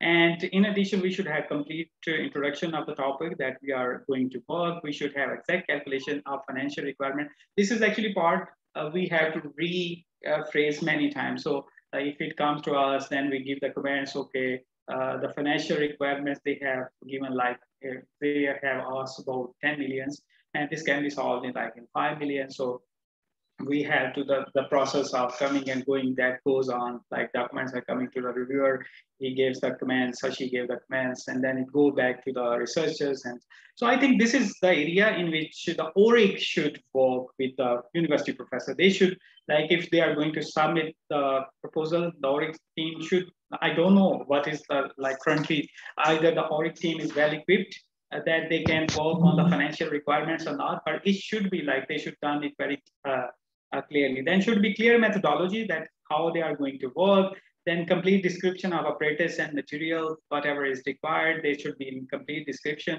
And it's very important to see the timeline for the project.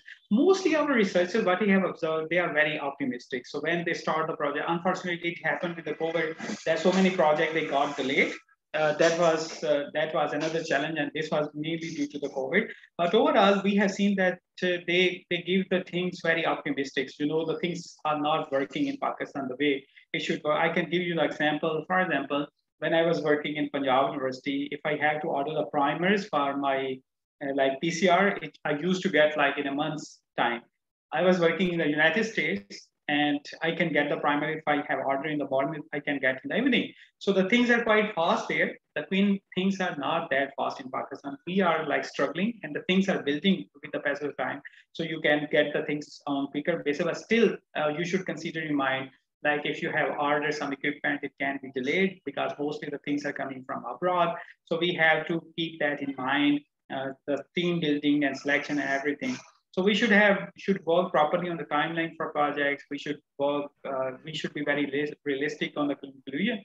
And as Professor Mazhar, he was saying that we should give the proper references for our projects. So this could be quite interesting for you, that we see the problem in a very different way, as you can see in this image. So this is looking at the problem from one side. So you can have a very different conclusion in your mind after looking at this picture. I'm sure if you're watching at this picture, in most of the online meeting is like, you just sign in and then you disappear. So if you are still here, then you can see that this kind of like, this is how we actually see from one side. And other side, if we see at the same image, that could be a different finding. So this is how we should have, like, whatever we are going to describe, we should cover all the aspects of the problem. And this is one of the things that we truly lack in Pakistan, that we should develop, and actually we can develop gradually in our country, that we can actually see the real problem. We are very optimistic, giving one type of solution, but when we go on the other side, then it's totally lost. So this is how we can actually work on the problem. This is the thing I'm actually talking most of the time, that we should have the clear research question. And this is very important. This is actually start of having a good project proposal. So you have to have a research question. You can do a lot of reading. From that reading, you can develop the idea. You can test the idea by developing some method. And this is how you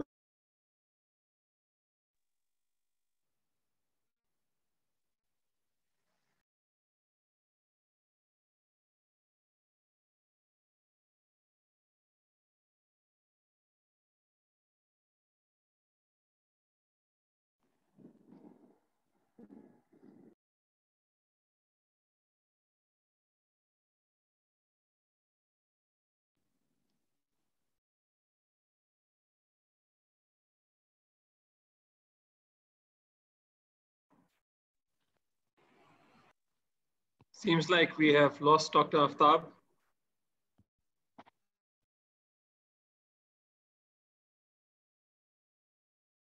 All right, so as we wait for Dr. Aftab to come back, in the meantime, we've got about 20 minutes left before the session is over.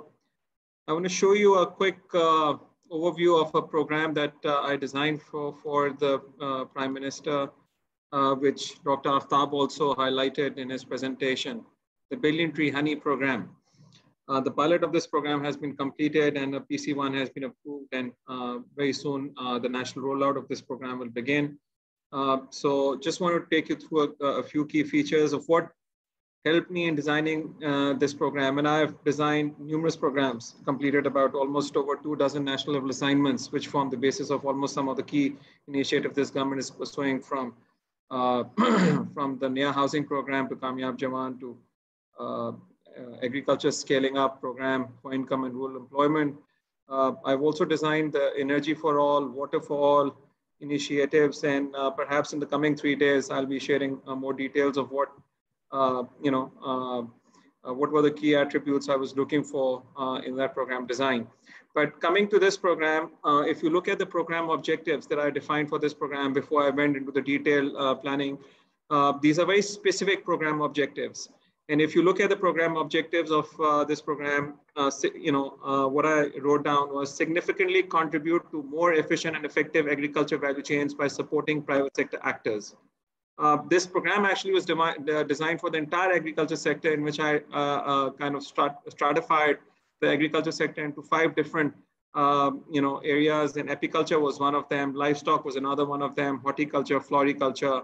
We looked at a whole range of other subsectors within agriculture. But if you look at the program objective indicators, indicator P1 basically focuses on production capacity, quality, and sales in agriculture value chain is improved 3-fold. In the case of apiculture, we wanted to improve that 3-fold.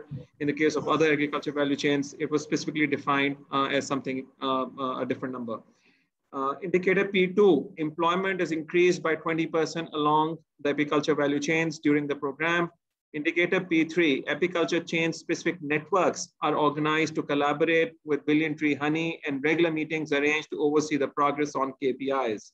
Indicator P4, interministerial national policy dialogue forum to be made effective. And indicator P5, a corporate entity established as a public-private partnership to achieve economies and scale. After defining these objectives, we went into the detailed planning. And this is something I do for almost every program that I've designed. The starting point, one has to know the problem that you're solving, and the key bottlenecks that essentially underpin that problem that you're trying to solve. And once you've identified those bottlenecks, then what you need to do is essentially draw out a chart where you then, step by step, try to address those problems. So and then overall in any project, you need to also plan for project management related activities. So project management is critical, right? So you need to coordinate between a lot of different stakeholders. And if you don't plan for it properly in your proposals, then, no matter your idea might be great, your problem definition might be great, your methodology might be great. But if you don't have a good project management planning done in your proposal, then, the reviewer or the person who's reviewing your proposal perhaps will not get the comfort or the confidence that you have the ability to actually make all of those things happen. In this particular case, so we planned very crisply what the project management activities are, who's responsible for each activity. And along with that, we presented a timeline, we call it a Gantt chart. And beyond the Gantt chart, then we also do some working, we call it the level of effort. So for each activity, we define in our team who's going to be doing and how much time will he be spending on that activity on a monthly basis or on a daily basis or on a weekly basis or on an annual basis. You can then project that. Once you have assigned responsibilities and you've drawn out the time charts and you've also assigned the level of effort to each member of your team who's going to be working on each one of those activities, then it becomes very simple to develop the budget, because you have thought about the project implementation to the granular level. And as you go down, you'd see that we've thought about, what we need to do to achieve each one of the program objectives, for policy dialogue, networking, capacity building, what are the activities we need to undertake, who's responsible for each activity. For the common value chain issues, these are all cross-cutting themes across the 5 agriculture subsectors that the plan that I had developed for the Prime Minister. So beyond the common value chain issues, then we got into the monitoring evaluation, which is essentially a common cross-cutting issue that we need to. When we now come down to the apiculture value chain, in the apiculture value chain, if you look at the specificity of objectives in this particular value chain, the problem that we're trying to solve, objective is commercialization of the value-added honey and honey byproducts is improved over the course of this project. Objective indicator 3.1, what we are focusing on is kilogram price of centrifuge honey, centrifuge purified honey is raised by almost 20% in main harvesting season. It's a very specific program indicator that we are trying to gauge.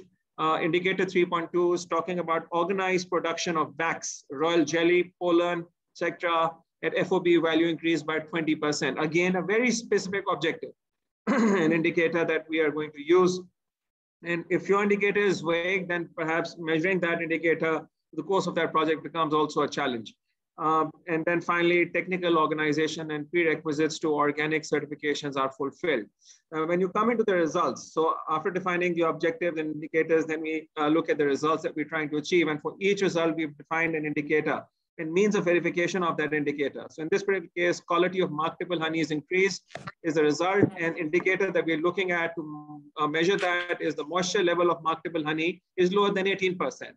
When you look at the international standards for export readiness for honey, you see that the German standard is the most stringent standard, and German standards require honey moisture in honey to be under 18%. They maintain it at 17%. So this is one indicator.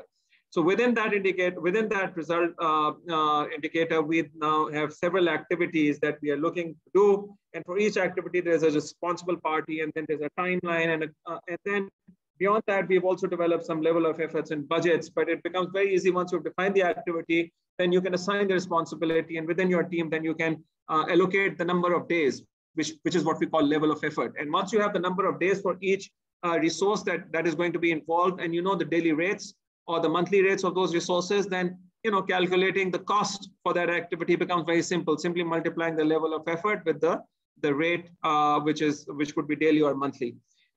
Anyway, so you keep going down, you'll see that we have all these results, and for each result, we have all these activities. And really, I mean, for every program that I have implemented, designed and implemented, and the total number of programs kind of exceeds more than 24, my starting point is always to really, define and frame the entire problem and the implementation, of that solution. Because once you have this kind of a framework in front of you, then putting the meat on the skeleton becomes a lot easy, and identifying the gaps where you have the strengths, and identifying the resources, the people who you need to actually deliver against each one of the objectives. If you have not thought about the activities you're going to perform to achieve each result, then it becomes very difficult to identify the right team, and also then plan your methodology and how you're going to implement and achieve those outcomes over a period of time. So this is a quick overview that I wanted to give. As we progress in the sessions, and especially in the next coming session, we'll do more hand-to-hand sort of sessions with you in defining and framing your problems and designing your programs, and coming up with methodologies that can help you achieve the outcomes, right? So that you expect from this funding. So with that, I think I will pause, and I'll see if Dr. Aftab is back. Dr. Aftab, if you're back, kindly unmute, and if you have any concluding remarks, please share that. If not, then perhaps we have another 10 minutes to take some question and answer sessions. I also see Dr. Muazzur Rahman as part of our team, which is attending today. Dr. Muazzur Rahman, it would be good to also have your comments. You have a lot of experience in putting proposals together and winning funding. Any questions from the audience? We have about 10 minutes. Ahad, perhaps if you can look at the chat and see if we have any questions that we need to respond to.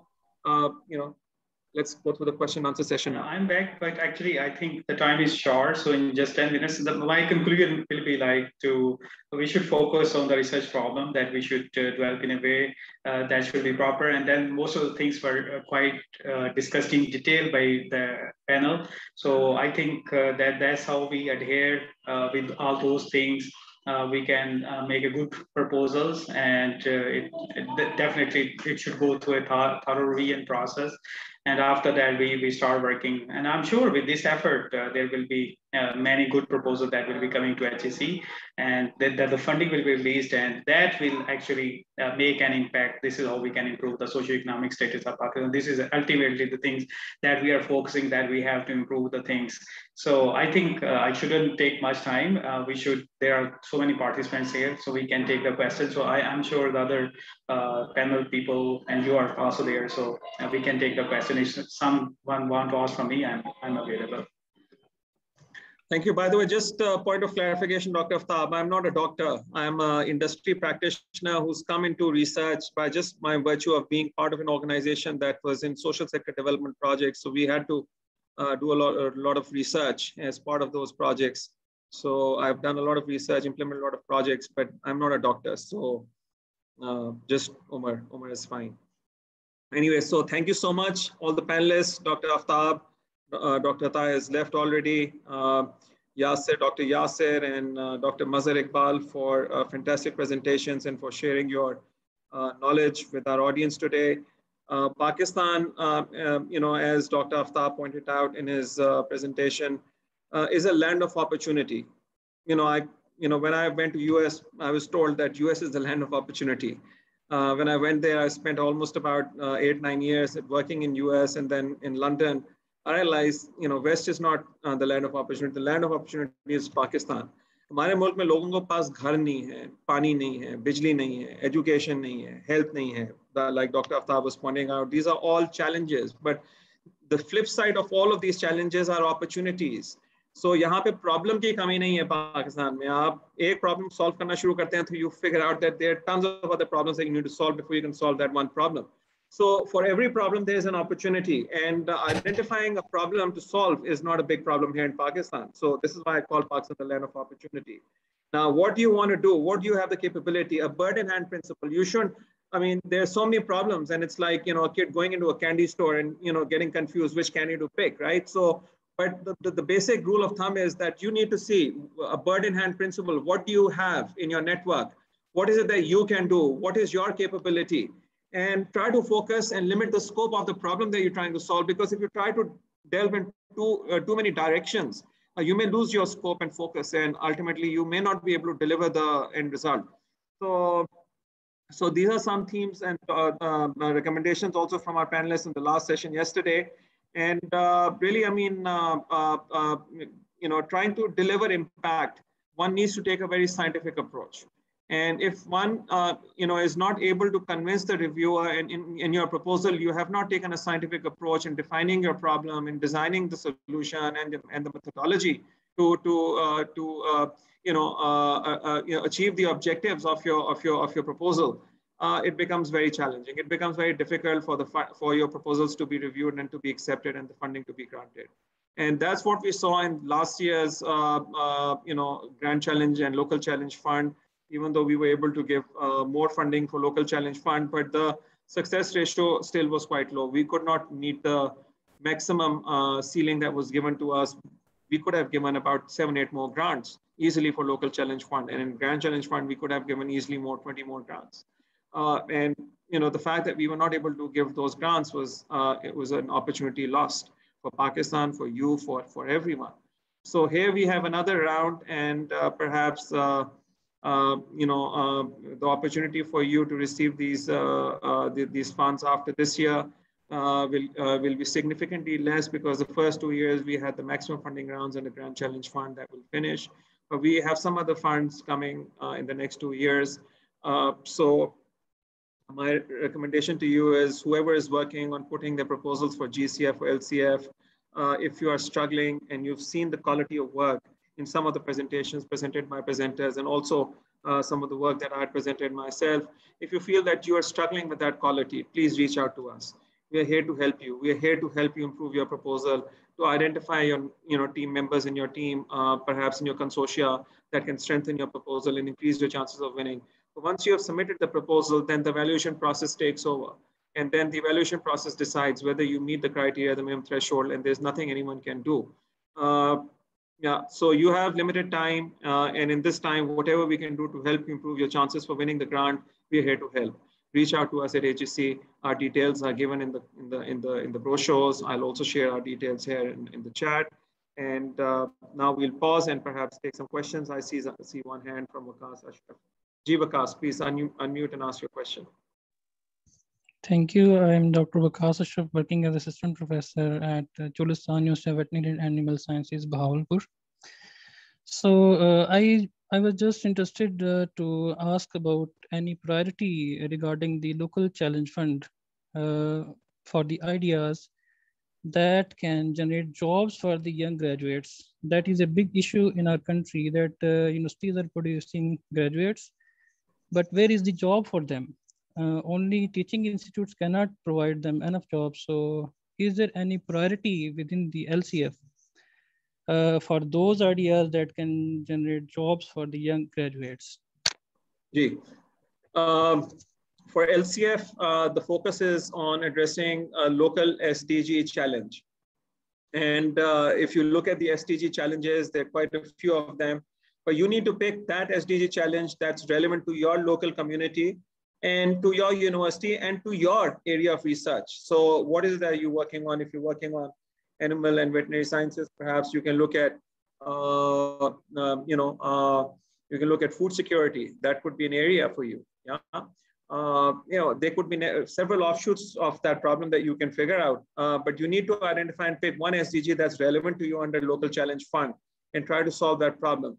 Now, coming to jobs, you talked about jobs. Yes, you're right. There are no jobs, and the jobs in traditional economy are getting reduced day by day. And we need to create more jobs. But the role of a university perhaps is to understand the skills required by the job market, by the industry, by the society, and to make your research and to make your teaching and the skills you're imparting to those students relevant for the industry. But university's role is not to go out and create jobs. University's job is to actually meet the job demand that is there in the industry. But when you go to the industry and when you ask the industry whether the graduates produced by the universities, they meet their satisfaction requirement, do they have the minimum set of skills required by the industry? And by and large, the response from the industry is no. So perhaps that's an area where, Waqas, universities can focus more in making their research more relevant. I recently went to about 100+ universities, and what I realized that no university in Pakistan, not even the best university in Pakistan, had a formal process to go out and through a structured questionnaire, understand the needs of the industry in terms of what skills they're looking for from the graduates, in terms of what kind of research, R&D they're looking for from the universities, in terms of what kind of technologies do they need. This is also a lesson to all of us here who are wishing to apply for GCF and LCF. If you pick a problem that's not locally relevant, you may do the R&D, you may develop the technology, but when you go out for commercialization, you may realize that there's no response from the industry and society because you did not take the effort of actually trying to quantify the needs of the industry and society before you started working on it. I was just here looking at a message in one of the WhatsApp groups, and someone's talking about solar panels, that billions of rupees have been given to HSC and all of that and whatnot, and through HSC to universities. But we are not even able to make our solar panels. But the point is, do we really need to make solar panels? Is it even feasible for Pakistan to make solar panels? Even if we are able to make solar panels, are we ever going to be able to compete with the cost of panels that we are getting from China? If we are not able to produce solar panels which are not competitive enough, would we be ever able to sell those panels? So, before we start working on research, we need to make sure that it's relevant, it's feasible, and so that once you actually have some results from that research, from that technology development process, you're able to commercialize it. If something is not feasible or not demanded by the society, no matter how good you do, research you do, ultimately it'll always be a challenge to commercialize it. Just a few remarks. We have a second question from Dr. Tayyab. Dr. Tayyab, please lower your hand and unmute and ask your question. Thank you, Umar. Thank you very much for providing an opportunity to put my question on this forum. First of all, I would like to thank all the panelists, especially Professor Ataullah Shah Saab, and then Dr. Mazhar Saab, who has very efficiently and very elaborated the concept how we can apply in these global challenge and local challenge fund. That was a good guide, and then of course the other people as well. My question is that I'm not sure about the global challenge fund, but in the local challenge fund you had put a limit of 3 proposals from a university.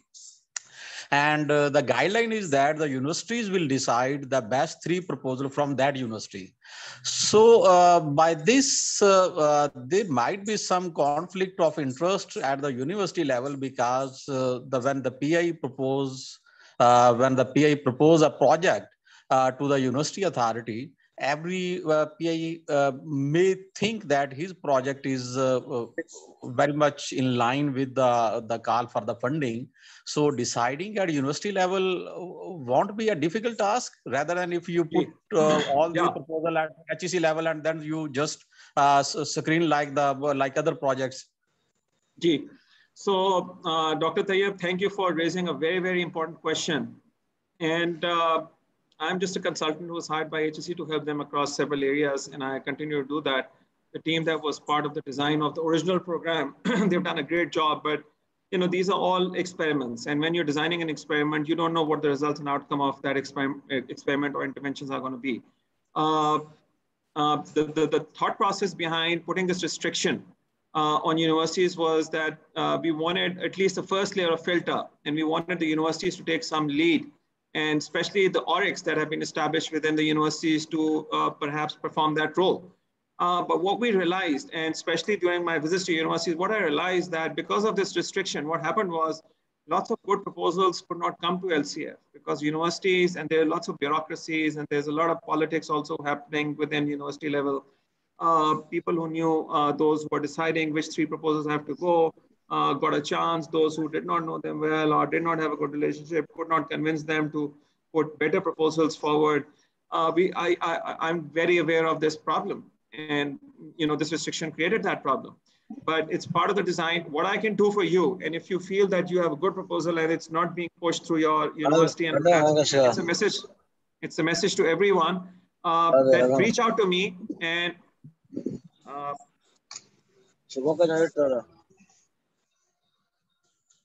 Sorry, someone. So just reach out to me, write to me, and what we can do is we can speak to your university, and we can figure out what can be done with your proposal. Perhaps we can at HEC make an exception if we find a really good proposal that is not making it to the university because of some of these issues pointed out. But rules have been defined, and we need to perhaps try to follow those rules, try to follow that process. And if for some reason you feel that this rule is holding you back from submitting a proposal that on merit should have been submitted, then please write to us, and write to us early on. Don't wait to the last day, so that we can do something for you. Okay, thank you very much, Umar. That's a big relief. That's a big relief. Just one more question. Typically, this was mentioned in the LCF. Is there any limit for the GCF, or GCF is open? We can propose as much as we can from the university? No, this restriction was on both LCF and GCF. Okay. Yeah. Thank you very much.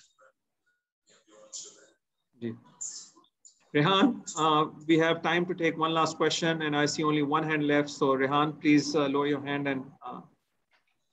Okay, thank you. Assalamu alaikum. Rehan from IOBM Karachi Entrepreneurship Department. I also wrote down the question. Why don't we look towards the industry for research problems rather than academia? Because it seems that there might be some questions which are not very practical, as you pointed out about the solar panel. So why don't we look at them to have practical problems to be solved? Very good question, Rehan. My question to you is, yes, why don't you? देखिए बाहर के मुल्कों में क्या होता है, और मैंने अभी recently पूरा आप लोगों को 4 instruments बना के दिए as part of my mapping exercise. If you don't have that instrument, please find get it from someone in your university. Every university should have these 4 instruments. These 4 instruments, 2 of them were essentially designed to understand how your ORICs were functioning, both from a supply side and from a demand side point of view, and your BICs, Business Incubation Centers. But other than that, I created 2 instruments for the customers of ORICs and BICs. The customers of ORICs and BICs, in the case of BICs, these are startups. In the case of ORICs, it's industry, it's government, whoever is going to consume your research or your innovations or your technologies are your customers, right? So I drafted a complete questionnaire for universities, and I encourage universities to go on a periodic basis, go to the industry, ask them the questions. What are they working on? What are they not working on? What are their R&D needs? What are their technology needs? What is it that you can do for them? Unless you reach out to them and collect data on a periodic basis and study that data to define your problems, you'll always struggle to identify research problems which essentially are demanded by your industry and society. So that initiative, industry doesn't have time. Industry is there to make money. They're not going to come after you. You are the one sitting in universities to do R&D. You have to take the initiative. You have to, and this is part of your research. You have to go and understand the. So I've given a questionnaire. Please look at that question. If you don't have it, you can write to me and I can send it to you again. But every university and every researcher should get into this habit of periodically, and you can't go to everyone. So define your target audience, who's relevant to you in the industry, who are your customers. Perhaps your customer could be government or defense sector or multilaterals or many others. So understand who your customers are. Know your customer, and as part of know your customer, go out with them, collect research, understand their needs. The more you understand them, the more you can do for them, and better industry academic linkages you can develop with them. So without that, I think there's no R&D to be done. And historically, that has been one of our biggest challenges. A lot of research, but it has not been demand-driven, need-driven. And before we start working on technology, we do not spend time to really understand whether that technology is even technologically feasible or financially feasible to develop in Pakistan. So these are some really, really important questions for all of you who are now involved in this entire R&D and technology development process. Please follow this process. And these are best practices, right? And I'm sure you've seen these best practices and this sequence of planning in R&D and technology development in many other sessions and presentations that you have been a part of. So with that, I would like to thank everyone for joining today. We have lots of other sessions coming in this week, next week, and we will try to share as much as we can, try to bring in experienced researchers who have been successfully writing proposals, winning grants, and creating products and technologies that have delivered impact. And with their input and guidance and feedback, perhaps we can all collectively lift our R&D capacity in Pakistan and transform Pakistan into a knowledge and innovation-driven economy. Thank you, everyone, for joining today.